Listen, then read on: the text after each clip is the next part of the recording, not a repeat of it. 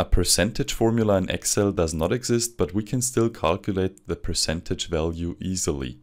So in this example, we are selling Apple products, and now we want to calculate the percentage of the revenue of a specific item compared to the total revenue. And we can do this by typing down equals, then the revenue of the item divided by the total revenue.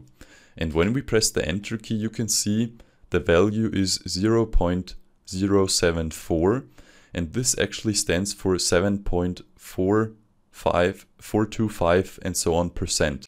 Now Excel did not format this as a percentage, so we have to do this manually, and therefore we highlight column F, go to the Home tab, and in the Numbers section we click on the percentage style.